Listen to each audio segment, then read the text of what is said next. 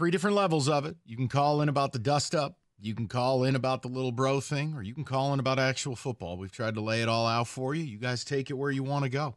Bobby, ticket text. Kenny, David, both sick or extended weekend. We'll find out tomorrow. Bobby, what do you got for everybody? We got Mike hit the nail on the head, but I think Jonathan Smith needs to go out and prove this weekend we got the right guy and beat Cignetti. I don't know. I feel like the way State's playing right now, fellas, they moved the ball on the ground against Iowa.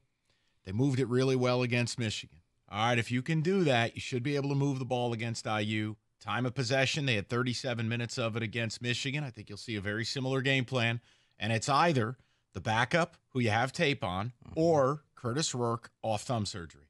I do think this weekend's I don't want to overstate it, but it's an important game. It would be a really nice credibility bounce back if he's able to get that locker room to rally up and have a big home ranked win and really open that window to 7 or 8 wins.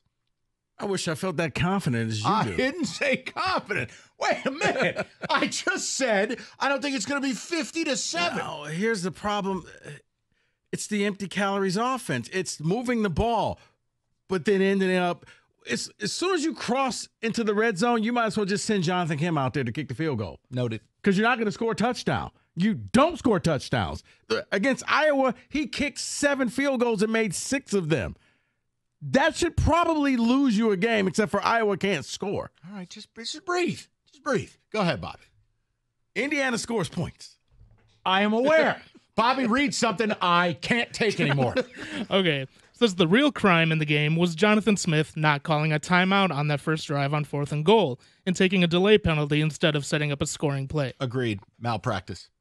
Terrible job by him.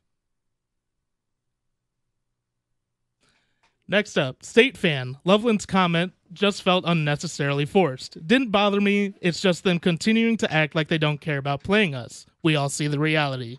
Well, I just think, again, this probably wasn't the year to drop that one-liner, but you know what? They won the game. I'm not going to go bat bleep crazy over it.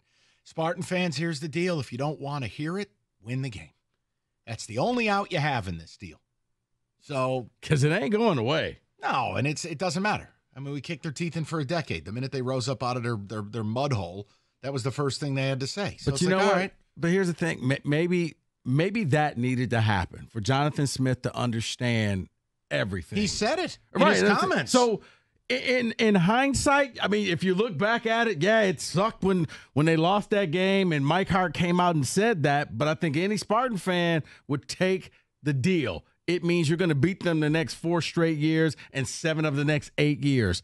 But he's going to embarrass you with that comment. Will you take that? Yes. 100%. Again, it's not 2007. The comment doesn't resonate. It's different.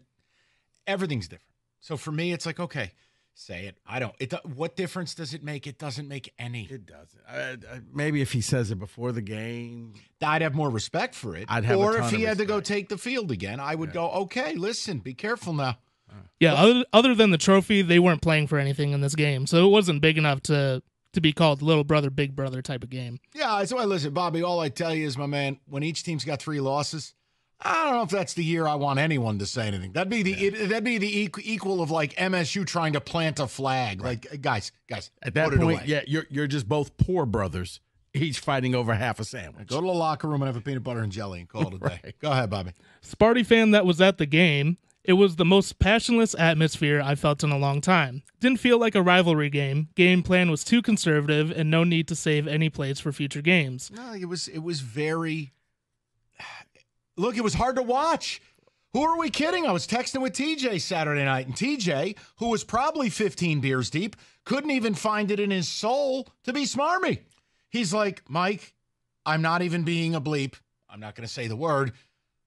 Both these teams are terrible. I go, well, TJ, I'd like to be the terrible one who wins it, but yes, this is not a good watch. Well, and that's why you got to score on that first drive, because the fans at the big house, they were tapped out. The players, Michigan players, they were just like, man, how bad is this? At one point, I think State had like almost 100 rushing yards to Michigan's 1.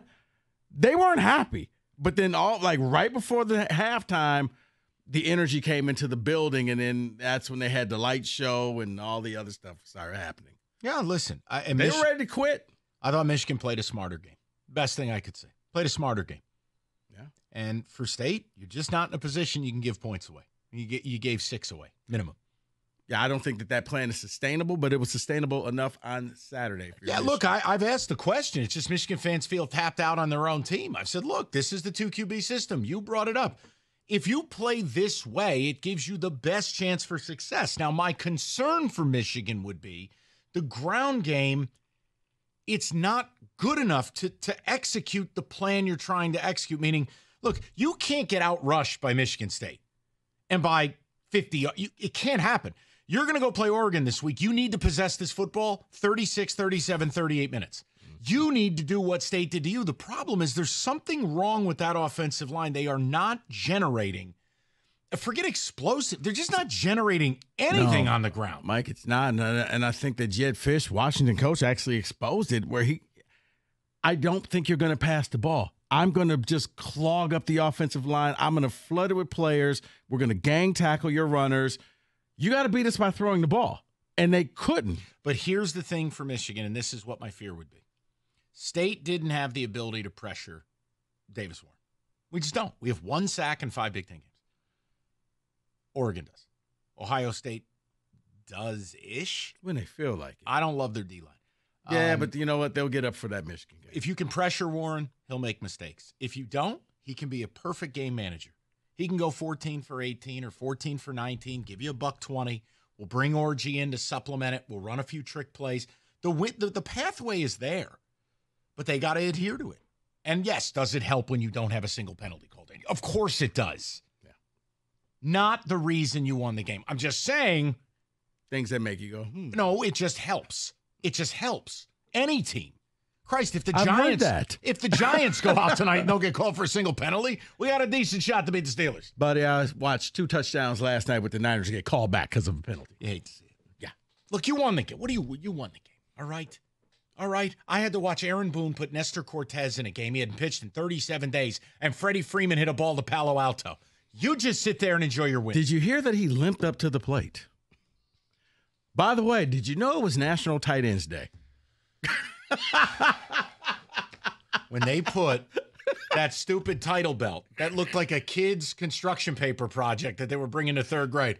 They went straight to Michaels and picked that one up. That's the WWE belt from Walmart. Yeah, they were like, we really blew the budget out. I'm like, God almighty, why does everything have to be a bit? That's the other thing with these games, and I'll say it for Michigan State, these commercials. The fact that it's election season only makes it worse. Oh, my God.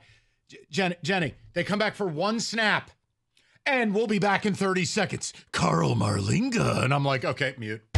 I'm not doing this. And then they came back 1 time, and it was 3 plays, and we're going to commercial.